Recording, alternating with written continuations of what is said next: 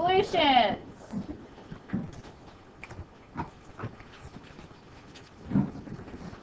This is kind of a review of the definitions. Solutions are defined as homogeneous or homogeneous mixtures of two or more pure substances. The solvent is present in the greatest abundance or the greatest amount. And anything else dissolved in there is considered to be a solute. And in some solutions, you might have more than one solute involved. And also remember, while taking notes, we're not writing every little thing. These are bullets. These are quick. Okay? If you already know the definitions, you probably don't need to rewrite them down or anything. Okay? All right, water. Water is the most important solvent substance on Earth, especially to us biological creatures that 70% of our body is made up of. And it can dissolve many different substances because, you know, it's a polar molecule and has this unequal charge distribution. Okay? So speaking of water, before we go through like the properties, let's take a look at the two shapes here. Here's showing you up here, this is the ball and stick model. Okay, so we have our bent shape molecule over here. Bent shape, also 3D version here, over here in this picture. Because it gives you the purple lone pairs here. The lone pairs, they actually take up a lot of the space, so they're pushing those hydrogens downward, giving you this 105 angle here. We use these little notations right here. Those are lowercase delta signs. I don't know if you're familiar with them. But this means partial positive. This means partial negative.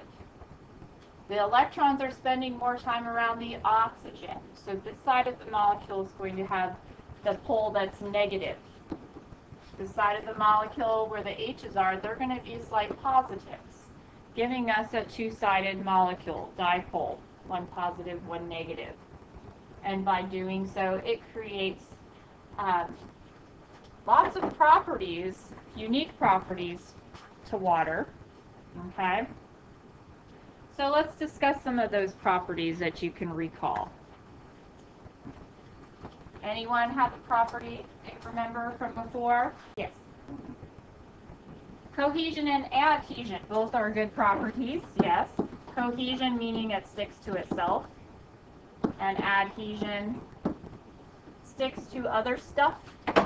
Cohesion can also be considered a part of another property that water does, especially fun for the insects. High surface tension, good. High surface tension, because it's sticking to itself, so creating that little bit of force that the bugs can sit on. How about adhesion? That also creates a fun one, like up straws and things. Capillary action. See, I can think of these things. We just have to be reminded. Okay, so those kind of cover the adhesion, cohesion, great properties. What are some other ones of water that are very important and sort of unique? Yes?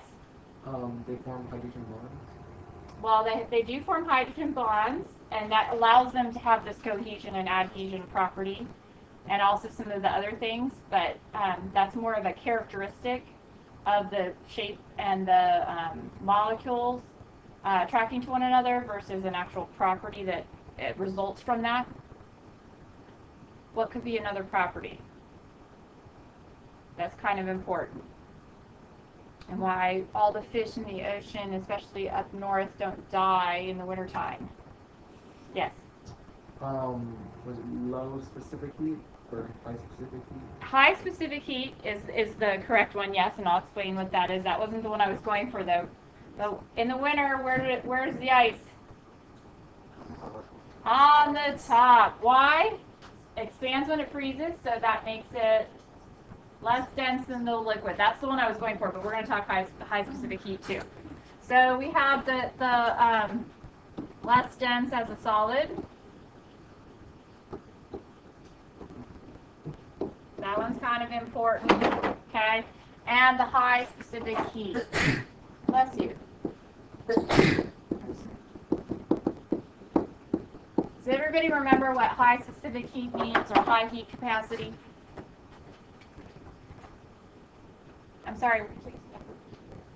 Yes, it will take it will have to absorb lots of energy before it's actually going to change its temperature.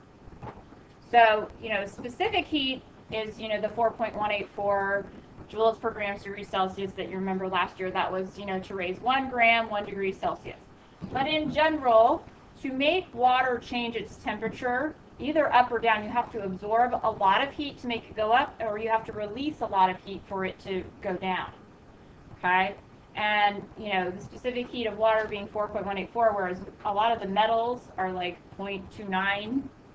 So they heat up real quick, but they also cool down very fast. So they absorb and release heat very, very quickly, not with small amounts, whereas water needs lots of amounts. That's why it actually helps us with our climate, right? Because we live near the ocean.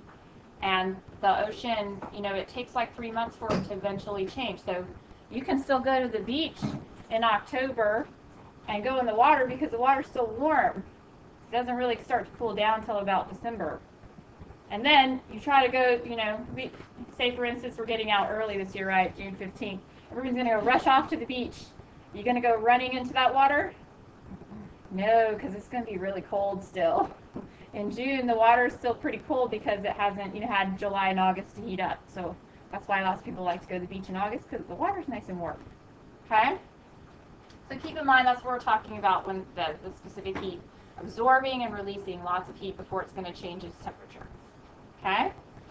So we're talking about lots of those wonderful properties. Did everybody have a chance also to draw the water and describe its geometry, the bent shape? Before we move on, everybody remembers that bent shape, the 2 lone pairs, 2 things attached to the central atom, creating that polar molecule because it's asymmetrical. So that also kind of answers the why is water polar? It's not symmetrical. What's the other main point about that? Oxygen is very wet in comparison to other elements on the table. Actually, it's the second highest in this. Only fluorine beats it out, barely. Well, it's very reactive, probably because it has this quality. Yes, what was that? It's high electronegativity. Fluorine is 4.0, oxygen is 3.5. Everything else, nitrogen and chlorine come in a close second at like 3.0. So everything else is, so electronegativity is that ability to grab onto electrons in a compound. And it's kind of like the electron bully here, wanting to hold it close, close in. And because of that, the electrons actually spend more time. We draw in these things called dipole moments because they're going to spend their time mostly around the oxygen. And we'll look at it again on the next slide in a minute. But remember those electronegativity scales, 0 to 0.4 was like nonpolar, 0.5 to 1.6 is where you got polar, but 0.5 was just slightly polar, 1.6 was almost ionic, right? Almost a full charge shift. Well, I believe the electronegativity is somewhere like 1.4, 1.5. I had to recalculate it. But it's very close to that ionic. So the electrons spent very little time around the really small, tiny hydrogens. They don't have a whole lot of pull and causes this big dipole. And then gets into the ability to do that hydrogen bonding. Because the electronegativity difference is so big, it creates a stronger force than just a regular dipole-dipole force. Because it's almost ionic. There's almost a full shift in charge. Like the oxygen almost keeps it solely around it, and the hydrogens are almost like complete plus ones here. Okay? So keep that in mind as you're looking here. And we talked about the asymmetrical. We talked about the little delta signs here. So you might see these notations. Those just mean partial charges. But so, for instance, if you had, like carbonate with the -2, that's a full charge. So Those would be full charges, whereas these little delta signs on molecules will tell you that those are partial charges. They're not as strong. Those ionic full transfer charges, those Coulombic attraction forces are in the, way higher in strength. Okay? So keep that in mind too. An ionic solid dissolves in water because of its polar nature. Notice how water molecules become attached to the ions of a sodium chloride crystal in the process called hydration. Positively charged sodium ions attract the partial negative charge of the oxygen in water. A similar attraction occurs between negatively charged chloride ions and the hydrogen atoms, which have a partial positive charge. These interactions loosen the attractions between the ions in the crystal, dislodging them from the crystal. Additional water molecules surround the released ions, insulating them from attraction to other ions. Okay, so we're seeing the dissociation, we're seeing the hydration here, we're adding water and it's pulling it apart and surrounding the individual ones. As you see here, the chlorines are the green, so I'm going to draw it a little bit bigger so you can tell. And the sodiums are the smaller ones. And they're very particular about having you draw the circles, that's why it's in your lab and that's why it's up here. But the sodiums are going to have the oxygen sides facing inward, because that's the partial negative side. And as they surround it, okay, so forth. So eventually it would completely surround it. Therefore, the sodiums won't be attracted to the chloride, because the chlorides also have stuff surrounding them, except for the hydrogen sides face inward.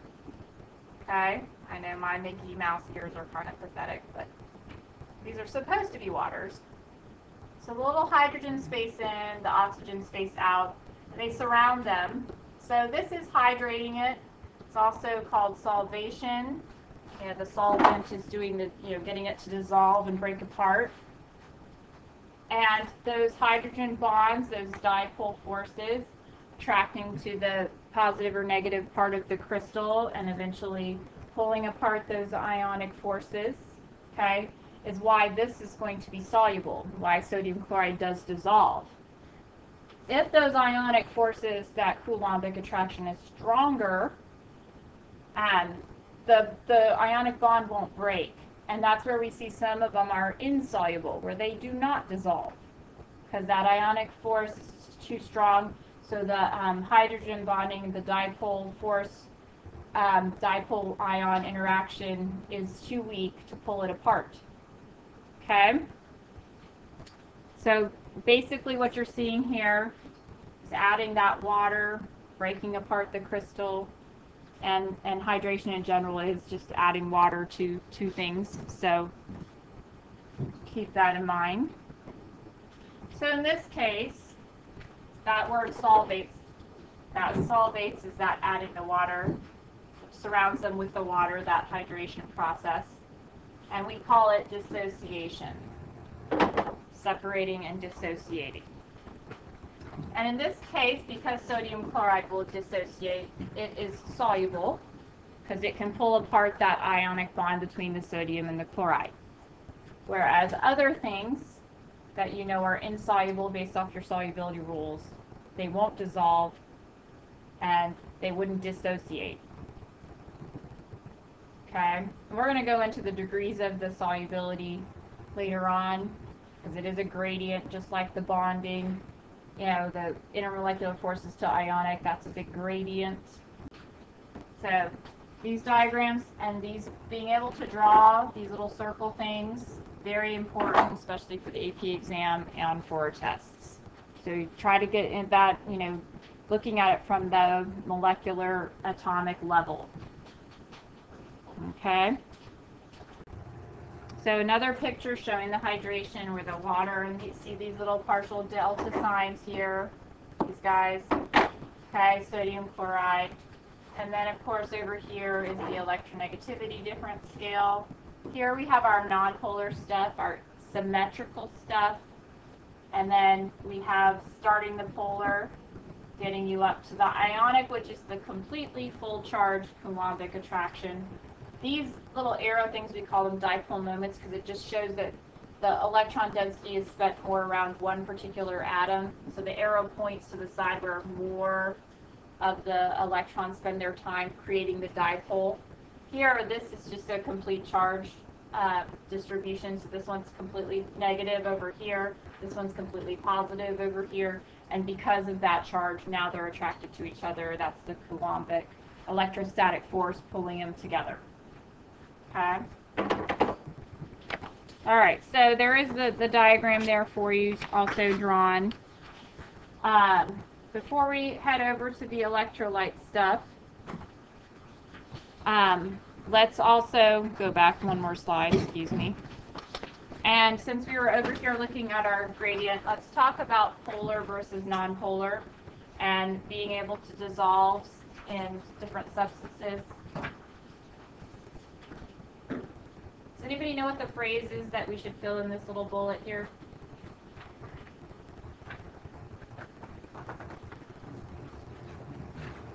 On the back? Are we not there yet? No. Because, right, we covered when something is soluble and something's insoluble, right? Everybody got that part? No? Didn't get that part? When is something soluble?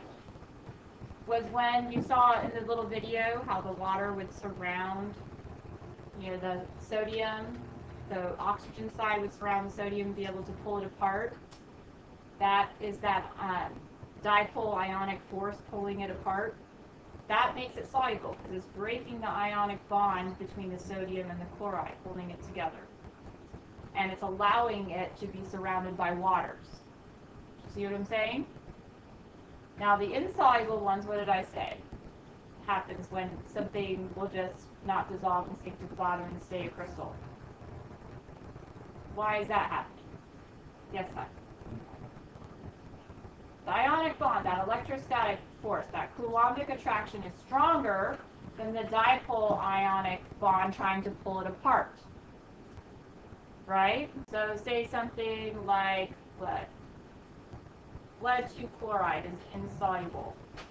So if you put it into the water, it stays together as a crystal because the Coulombic attraction between the lead and the chlorine or the chlorides is too strong. So the water is going to try to pull it apart, but it doesn't have enough force. Those partial charges on the water don't have enough force to pull it apart. Whereas in the sodium chloride, guess what happens? The water's little dipole hydrogen bonding force can come along, start surrounding them, and it has the ability to pull them apart and break that ionic bond. So anything else on the front that I didn't cover? Just want to make sure we're all there. What is hydration? Anyone? What did we get for hydration? Hydration is adding water. Adding water solvates and surrounds the ionic particles here, like sodium chloride, pulling it apart. So we're adding water to it, okay? And it's dissolving. Also, if you want to think about it in terms of hydration, from like your hydrate labs from last year, you know, you probably like dehydrated it and the crystal turned to color, and then when you put the water back on, it went back to having the color. That's, you know, another form of hydration, and we're specifically looking at the dissolving aspect today. Okay? So do we have everything on the front? Good. Just make sure everything's answered before we move on. And like I said, stop me. Don't be afraid to ask. If you missed something along the way, we will come back to it. All right. Yes? Why is water polar? Who knows the answer to that? Yes? Because charges are distributed it's because it's asymmetrical, and it was an imbalance of the charge, and then it, so it creates a polar charge. Yeah, so that's asymmetrical. Also, the oxygen's doing what? Pulling the electron. So remember the oxygen's highly electronegative, so it's having the electrons surround it more often. So the electron density, the electrons spend more time around the oxygen, so that side of the molecule is going to be slightly negative. Whereas the hydrogens are super small too, they don't have a lot of power, they're not highly electronegative. So they don't get to have the electrons as often, they don't get a lot of that density, so their side of the molecule are going to be slightly positive. So remember, polar molecules, the electrons they're not equal sharing. They're over spending more time around one particular atom. than the other. Whereas in nonpolar stuff, where are the electrons going to be? Evenly distributed. They pretty much stay equally around all the atoms. And that's why we're about to get into like the ability to dissolve here. Okay? And your picture here, water being able to dissolve ionic substances, because ionic substances form charges so they can surround and have that ion like dipole force going on. But what about stuff like ethanol? Because we did that in our lab where we took the water and we dissolved it in ethanol. What happened there? It mixed really well, right? Why? If we look at the structure of ethanol, ethanol has what? Hydrogen bonding too, because it has that OH bond. So it's going to have a partial positive side and a partial negative side. So the partial negative sides will attract to the hydrogen side of the water. The partial positive side will attract to the oxygen side of the water, and it can dissolve very easily. However, what do we know doesn't mix with water at all? Oil doesn't mix with water at all. Good. Why does the oil not mix with water? Oil is nonpolar. It's all hydrocarbons, basically. It's long chains of hydrocarbons. So in hydrocarbons, H's and C's, there's not a huge electronegativity difference, right? So the electrons kind of spend an equal amount of time around everything. There isn't one side of the molecule that's slightly positive, one side that's slightly negative. And therefore, it's not going to, be able to dissolve. It layers out. So that brings me to that, like, fats do not dissolve in water since they're nonpolar. And our quotation is, the useful rule of being able to tell whether it's going to dissolve is like dissolves like. Okay? Like dissolves like. So, if you know something is nonpolar, it will dissolve in like oil. It will dissolve in some of the other, benzene's another liquid that's a nonpolar solvent. There's some other ones out there. We don't usually think of our nonpolar solvents because we don't use them very often. We always use water. So we're always looking at stuff that's polar or stuff that is ionic in nature because that can dissolve in water.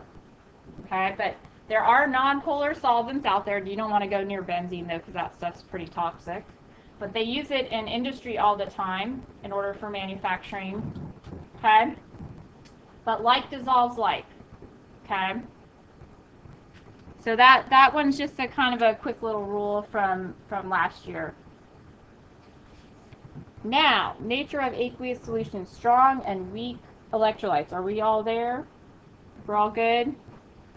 Going back over electrolyte, substance that dissociates into ions. Into ions. That's the important part. We need those charged particles in the solution. Everybody do the light bulb thing last year? The light bulb demo, stuck it in there. Okay, what would happen if it was a solution that had a strong electrolyte? The light bulb would light up and be very bright, right? Because the charged particles are floating around the solution, so when you put the electricity through, it could line up those electrons and allow the electricity to flow. Because really, electricity is just a stream of electrons. Okay? A non-electrolyte, though, may dissolve, but does not dissociate into ions. Anybody remember some examples like that? That dissolve, but don't light up the light bulb. Yes? Sugar. Sugar dissolves, but it just stays that one particle. It doesn't dissociate. It doesn't have the partial charges. Okay?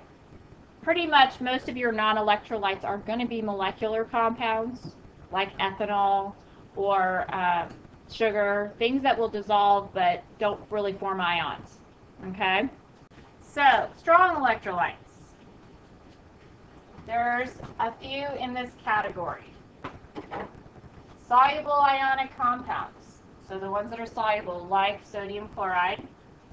Anything that says soluble on the solubility rules will work. Other ones are going to be strong acids, which we'll talk about in a little bit. Strong bases work too. Okay. because they break apart and they have charges floating around, those ions floating around in the solution, so they can conduct the electricity. So, speaking of this, what would we need to know to figure out if it's a soluble salt? What do we need to know? Where would you go for that information? To determine whether the salt is soluble or not. What do we need to refer to? It's in your summer assignment packet. Those solubility rules. If you look on it, if it says that it is soluble, then it's going to be a soluble ionic salt and be a strong electrolyte.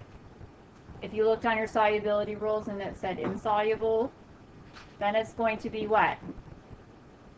Non-electrolyte. It's not going to dissolve enough really to conduct electricity. Okay? So, molecular compounds tend to be the non-electrolytes except for acids and bases, and now we're going to get into that. Like I said, molecular compounds are like your sugar and your ethanol. Okay? But let's talk about the acids and bases now. Strong acids, strong bases, ionic salts. Okay? Strong acids completely dissociate. And in your packet for the summer assignment, does anybody remember the 7 strong? Because those of you do need to have memorized by the test date. Okay? You do need to know your 7 strong. Strong acids, anyone? Anybody want to offer one of the 7? Yes? Hydrochloric is one of the 7. Good. What else? Anybody? Yes? That one, in that case, it would just be sulfuric because it's from sulfate. So if you remember you're naming your acids, when it ends in ATE, you just do the beginning with ic. Hydrosulfurics would look like that. It would just be with sulfide. Okay? So that one is actually considered a weak acid, by the way. Yes? Chloric. Yes. You like chloric. What also goes with chloric? Well, chlorate is the polyatomic involved, but there's chloric and perchloric, which is just add an oxygen. So add the 4 there. Perchlorate turns into chloric acid, perchloric acid. Yes? Hydrobromic, HBr. Nitric is also, yes, I used that a lot last week. That's with nitrate. Don't forget the H there. And let's see here, 1, 2, 3, 4. So we have 1 left. Yes. Yes, hydroiodic. Okay? So, if you remember your naming for acids, the ones that go by the IDE ending, the anions that are IDE ending, this would be like chloride right here, bromide, iodide. They get the hydroic. So, hydrochloric, hydrobromic, hydroiodic. These guys that ended 8, remember you leave off the hydros, so it's sulfuric, chloric, perchloric, and nitric. Okay? Those are your 7 strong. Those are the ones they want you to have memorized for the AP exam. There are a few organic ones that are pretty strong, but they will tell you up front. But you assume everything else is weak. So like acetic acid is weak. Citric acid is weak. Hydrofluoric, that's the only halogen that's weak, by the way. Hydrofluoric, HF. Okay? So you assume everything else besides these 7 ones are weak. Okay?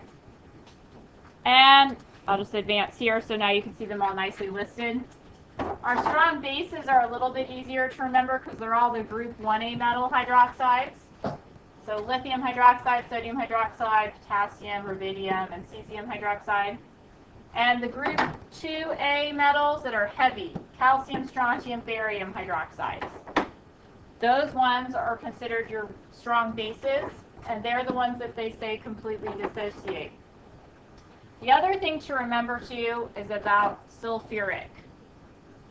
Sulfuric has 2 H's on it. It's a diprotic acid, right? So if you pull off one H, you're going to get, like so, this would be the reaction. You're going to get this, what, bisulfate or hydrogen sulfate in betweener. It's only the first H that's strong. This guy stays together and is a weak acid.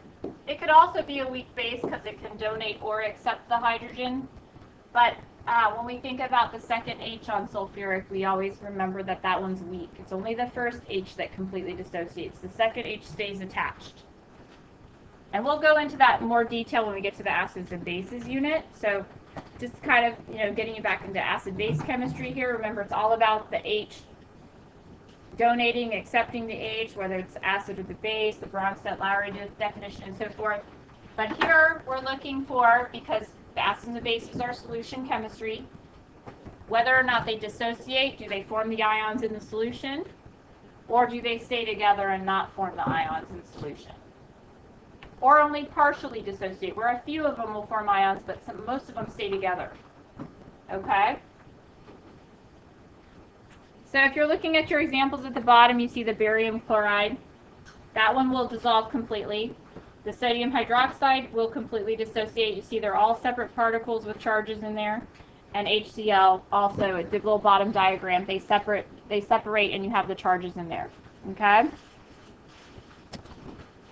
But let's take a look at the weak ones. Yes?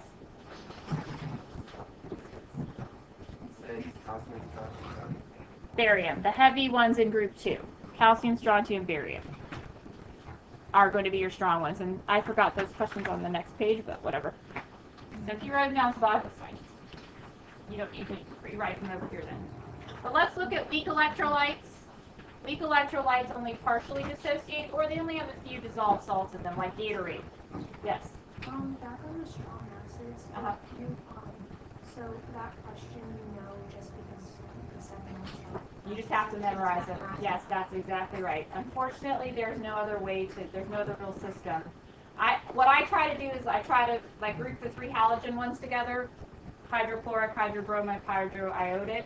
I group those ones together, and then just got to remember hydrofluoric's not in there. Perchloric and chloric go together because it's just one oxygen difference there. This HCl3 is chloric. Adding an oxygen gives it that per prefix. I don't know if you guys remember that on the polyatomics last year where you had hypochlorite versus chlorite versus chlorate versus perchlorate. That's all about the oxygen number.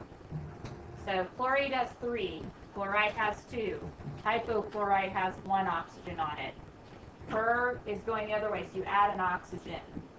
So those little prefixes, and then the ites versus the eights, ites always have 1 oxygen less than the 8 version of that particular polyatomic.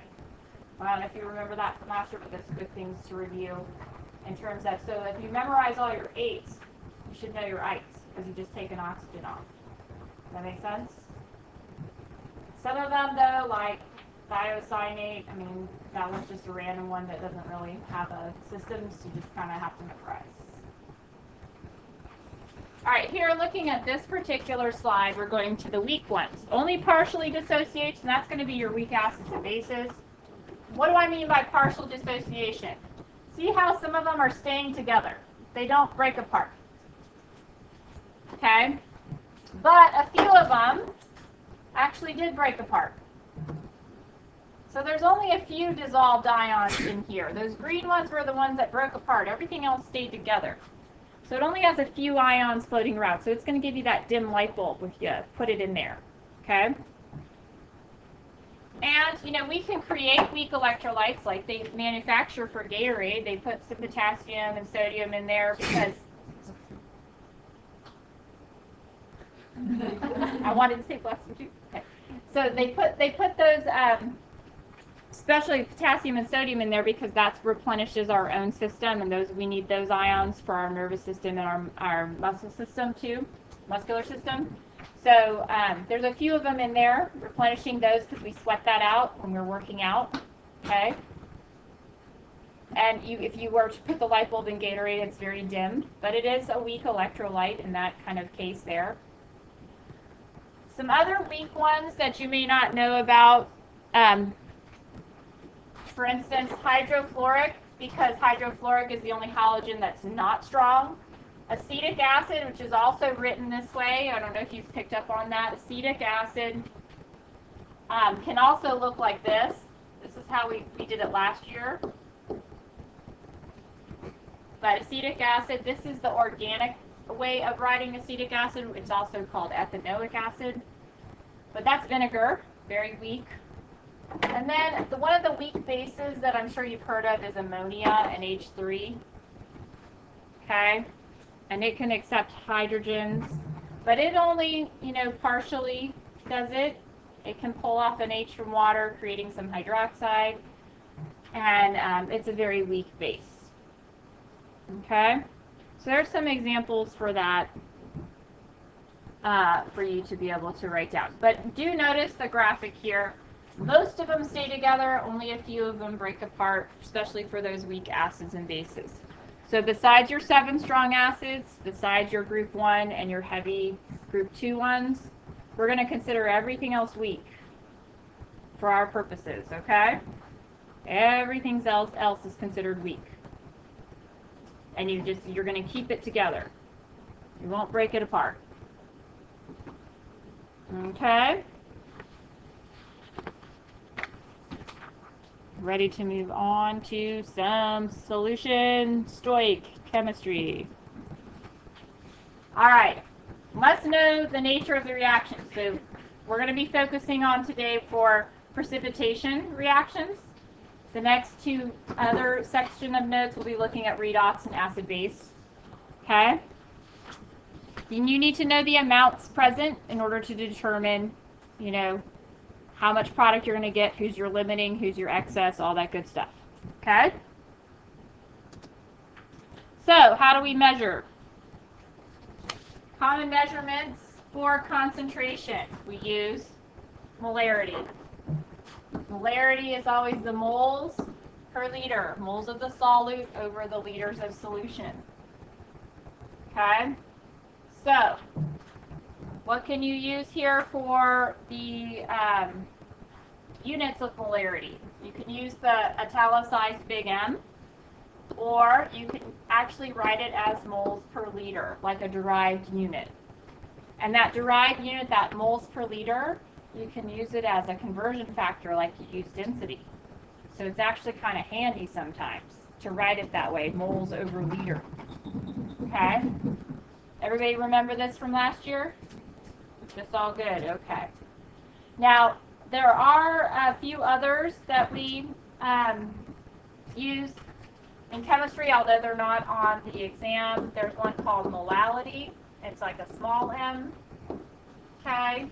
And that's actually the moles of the solute divided by the kilograms of the solvent. Now, we might briefly discuss this later when we're talking about colligative properties, because molality is used in the calculation for boiling point elevation and freezing point depression. They used to also do like percent by volume, percent by mass, but there were like 5 different ways to calculate concentration. Luckily, they made it simple for us. We're basically only going to be using molarity throughout the year, which is nice. But do know that there is percent by volume, there is percent by mass, there is molality. There are other ways to measure concentration, but for our purposes, we're going to be using molarity. Okay? Any questions on that? All right, how do we prepare solutions? We're going to be using these volumetric flasks quite often this year. One is a 1 liter or 1,000 milliliters volumetric flask, and I use them to make up the solutions. They're quite nice and convenient, instead of having to measure everything out in graduated cylinders. So if I want to make a liter of like 0.2 molar sodium chloride, well, I can figure out the grams of the sodium chloride by doing some stoichiometry calculations. put it on the scale. Get the little crystal, stick a funnel on top here, right? Pour the crystals in here. And then it has a nice little line on the neck here. I'm sure you see these little lines on the neck. That's going to be the 1 liter mark for this one. You're going to be using 100s in the first slab, the percent of brass, percent of copper and brass lab. But here, if I want a 1 liter solution, I put the needed grams in here as you see it dissolving at the bottom. Okay, that's where you put it. Then you just start filling with water, the deionized water, okay, or distilled water, but we have deionized water. And you fill it, you shake it, and you just keep going until you get to that line. And then you have your concentration. So the volumetric flasks are very helpful in being able to do that. You're actually going to do a serial dilution for that one, and I'm going to show you how to do that, but you're going to make up the most concentrated one first, and then you're going to be able to do like 50-50 and dilute it down using your volumetric flask. But as we get closer to the copper lab, we will go over that particular lab technique and make sure everybody's good with how to dilute. Okay? So this is the kind of apparatus, a new thing to use. We used these a whole lot last year. You may have seen us using them to make the solutions, but it's the quickest and easiest way to make the solutions using the volumetric flask. Okay? All right, now let's do some fun example problems.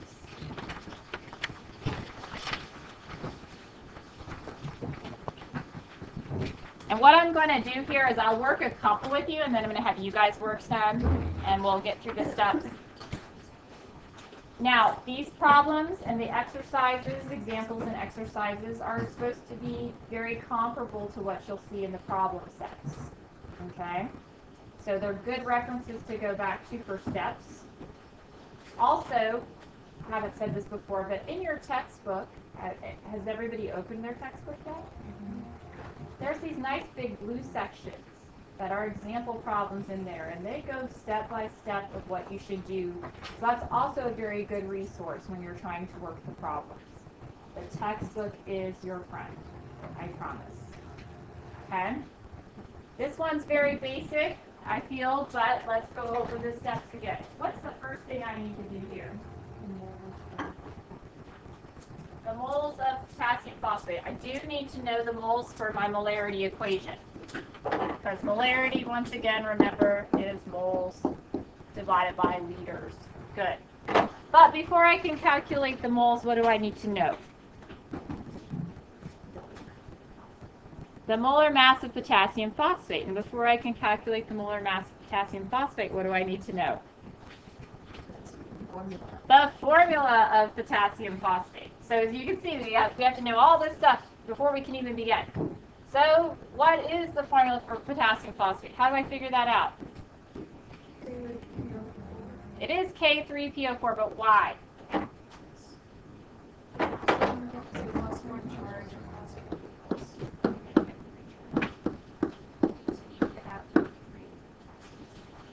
Good.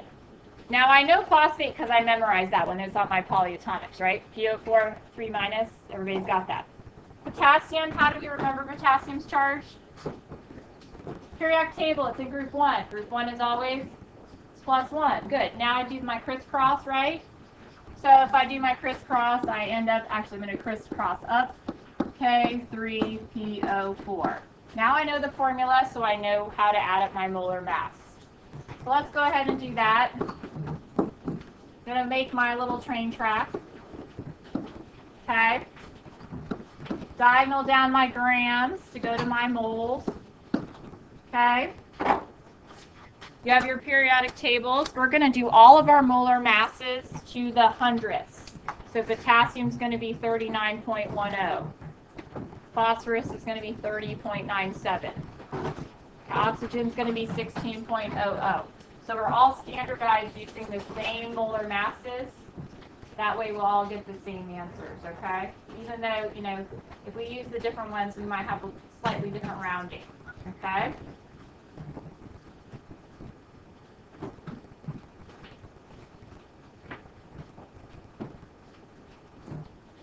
do punch and chug too, remember to correct me. I did tell you about how I transpose numbers, right? So I'll say like 89 out loud, and I'll write down 98 by mistake.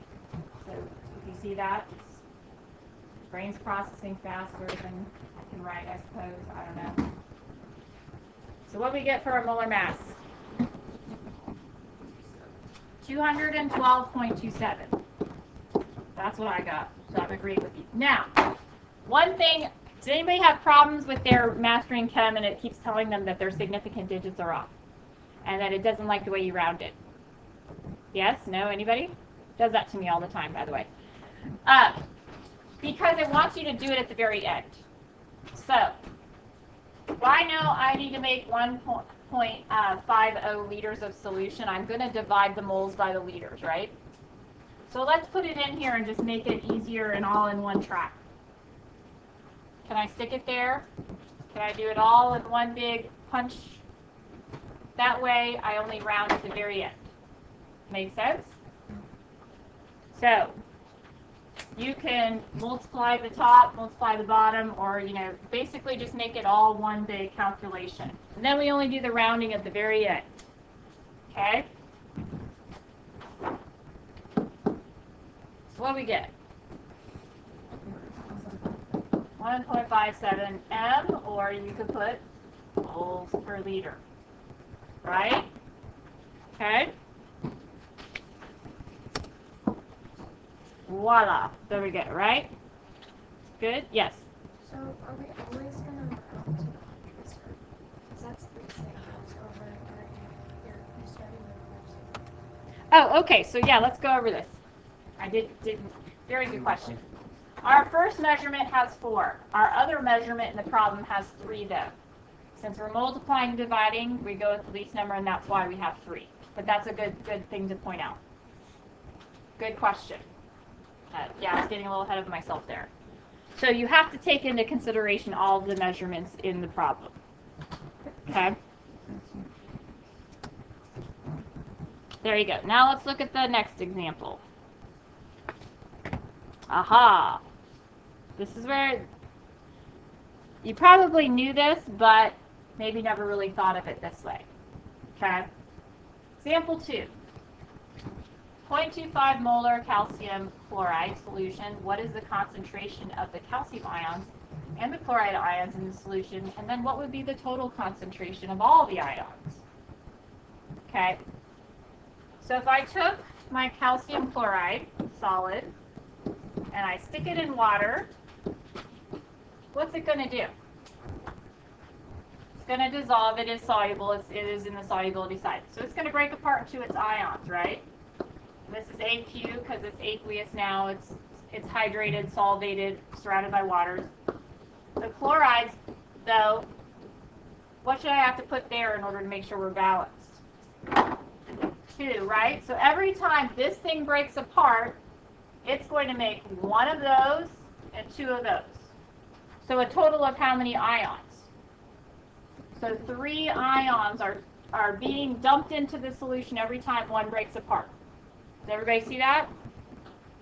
Because you probably didn't ever look at it from this perspective before. Okay. So when I say I have 0.25 M solution, I'm talking about this guy, kind of before the dumping happens. So how many calcium ions then in terms of molarity are we going to have? So every time this calcium chloride solid crystal breaks apart, how many calciums are you going to make? 1. So if you start out with 0.25 molar of it, there should be 0.25 molar of the calcium, right? Does that make sense? Because there's only 1 calcium coming out each time. So this guy is going to be 0.25 molar. However, every time 1 crystal breaks apart, you're making 2 chlorides. So what happens there? It doubles. Good. So every time this calcium chloride crystal breaks apart, we're going to have 2 chlorides pop out. So what do we need to do to this guy? Double it. So this is going to be 0.50 molar, right? Now, let's think about this. what would be the total then with all 3 ions floating around in there? You could do it one of 2 ways. Yes, you could add those 2 together and get your 0.75 molar, because you have 0.25 of the calcium, 0.50 of the chlorides together. That makes it the total ions. Or you can realize that there's 3 ions per 1. So what can you do with your 0.25? Multiply it by 3 and get your 0.75 molar. Sort of making sense? New way of looking at the dissolving solution chemistry. So, I'd like you to try example 3 now on your own. All right, so let's see how we did. Everybody do okay on this one? Yeah. What's the first thing we need to make sure we write correctly? The formula for aluminum sulfate. So aluminum goes to what charge? +3. Plus 3. It's in group 13 or 3A. I like the A groups, the tall groups, we call the A groups. Sulfate, -2. Okay, so Al2, SO4, 3. If it's dissolving, you're going to get your ions, but the ratio is now different. This is going to be a 2 to a 3 ratio, as you notice. So if the crystal itself is 2 molar, then when it breaks apart, the aluminum should double, the sulfate should triple, and the total number of ions dumping into solution is, well, it's 5 times because there's 2 plus 3 there, right? So, as you can see, the aluminum you would double, the sulfate you would triple, and then you could do it one of 2 ways. You could add these 2 together, or you could do the 5 ions times the 2 molar. Either way works out. Right? Good so far? Get this down? Good. Moving on. All right. One little quick thing, because this will apply to a later question as well, but when you're thinking about solution chemistry, you can't always go by the greatest number of ions. You can't always go by the volume is the largest. Okay? You always have to double check your math, especially when you're comparing solutions. Okay? Because sometimes, they embed these things to make them, seem like they would have the greater concentration or the lesser concentration. But until you actually calculate it with the volume and the particles, figuring it out, you won't necessarily get the right answer just by trying to eyeball it.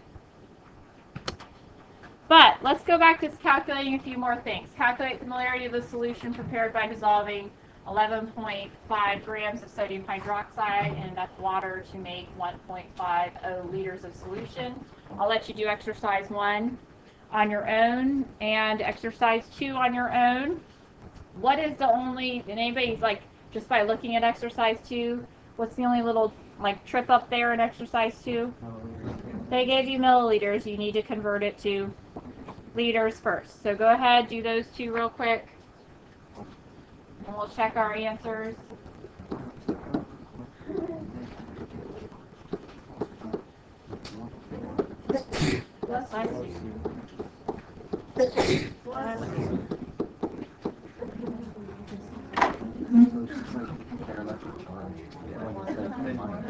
Generalized setup here. 3 and 3, 2. So you start out with both 3s. So your answer should end up having 3. Now, I did put this note on here, rounding for sig figs at the end of the calculation, and you get a 1 sig fig plus or minus 1 sig fig rule for the AP exam. So like for instance, say they left off the 2, you would still get credit. Or say you added the extra digit. So you were just off by 1 digit in either direction. They still give you credit for it. But if you don't do any rounding at all, they will take away the point. So make sure that you round and try to get the correct number of sig figs, but they allow you to have plus or minus 1 sig fig correct on the AP exam. Okay?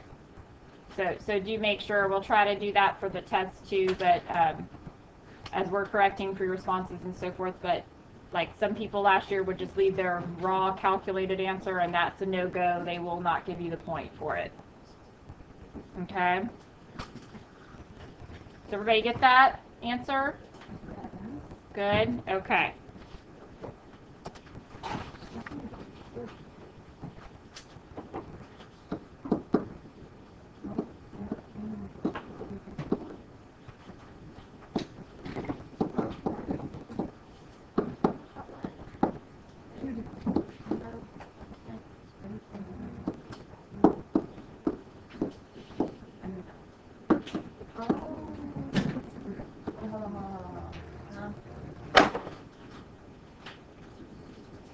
So, quick change from milliliters to liters, divide by 1,000.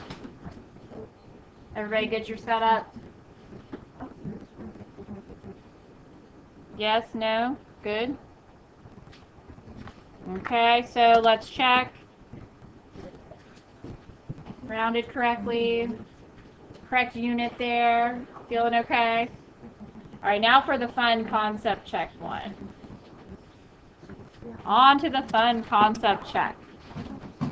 This is really applying that idea of looking at the volume and the particles and everything. How would you even approach this? What would we do here? Any ideas? Yes, sir. Convert to moles. Good. Okay. So if we have our molarity equation, we can convert everything to moles, right? So 1, 2, 3, that's 0.4 times 0.1, right? Because that would be 0.10, 0.4000, right? We would just do that quick multiplication, and we would get 0.04 moles, right? Actually, because this one has 2, that one has 4, so I would keep it 0.040 moles, right? So, can we like quickly eyeball the others and calculate their moles as well? So if this is 0.3 times 0.1, this one's going to be, right? This would be 0.2 times 0.1, which is 0.020 moles. And last but not least, we have 0.8 times 0.1, which is 0.08 moles. Now, what's wrong? Oh, yes, and I just forgot mine right here. Remember, those zeros in the front are not significant, right? Okay, am I done yet, though? Am I comparable yet? No, what's wrong? Well, I don't really need to know the grams. I'm looking for the ions and the greatest amount of ions in solution. What do I need to consider? How many ions are in each formula, right? How many ions in this one? 2. So, right? So every time I dump one of these in there, I'm going to produce 2 ions. So my moles need to be multiplied by 2, right? So there's really like that many moles of ions in the solution. Okay? Talk about moles, we're talking about those particles dumped into the solution. How about this one? How many? 3. So we would multiply this by 3 and get 0.090 moles of ions floating around in solution. How about this one? So this one's 4, right? So times 4, because there's 1 iron, 3 chlorides, 0.080 moles of ions. And what about sucrose? What's sucrose again? Just sugar. Does sugar break apart into ions? So how many particles for every time we dump that in there? 1 particle, so this would be just multiplied by 1. Mole of particles, so really not ions at all, but particles. What's the correct answer there? B. Would you have thought B just by looking at it? No, that's why calculating the volume and the number of particles, you got to consider all of it. So yes, T was the correct answer here. I know that was a tricky one, but they like to give you those kind of multiple choice ones. And you see how the math was kind of easy on that? That's like the non-calculator multiple choice type question. Remember, you don't get a calculator for the multiple choice part on the test. So, okay, this would be one of those where they expect you to be able to move the place value and do the math. All right? All right, so let's look at exercise 3. I wanted to get through exercise 5, but we might not get there. So give the concentration of each type of ion in the following solutions. This is kind of reiterating what we just did. For those for exercise 3, if you'd like to check, the cobalt only has 1 in the salt, so it's going to match the original, thank you, which is 0.50. Since it's going to be, every time it breaks apart, they're only going to produce 1 of the cobalt. If there's 0.5 to start with, there'll be 0.5 of the cobalt left. The nitrates, though, there are 2 for every time it breaks apart, so you would double it and get the 1.0. Down here for the iron 3 perchlorate. Once again, the iron is only going to have 1 each time, so it's going to match its original crystal amount. But the perchlorates, when it breaks apart, will produce 3. So you'll end up with 3 molar of that. Okay? Does that make sense? I'm not sure we'll get through exercise 4, but try exercise 4. One thing I'd like to show you about exercise 4 is you can use the equation, the molarity equation, no problem, right? You can plug and chug it backwards and solve for moles, right? But I want you to start getting used to using it as a conversion factor and set it up as a T-chart. Okay? So if I have 1.75 liters of solution, I can do 1.0 times 10 to the minus 3 moles over 1 liter. See, I can set it up as like dimensional analysis, right? Just like you use density, you can cross the liters out, and what do you end up with? So this is where you take that guy and make it moles over 1 liter. Do you see how I did that? You can do it either way. I don't care. If you like the equation, you can stick with that for now until you get more comfortable with setting it up dimensional analysis. Okay? But the dimensional analysis way is very quick and easy, especially when you have to change it to grams and other things later on.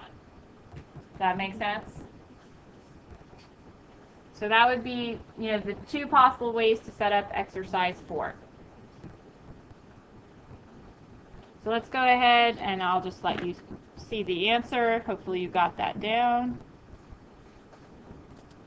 Is that what you got? Oh, wait. Did I not? I didn't finish it. I only went to moles of zinc chloride. What else do I need to add on? So 1 mole of zinc chloride is going to give me 2 moles of chloride ions. Do you see how I did that? Because this, remember, when it breaks apart, it's going to have 2 chlorides for every 1 zinc. We will resume with exercise 4 next class.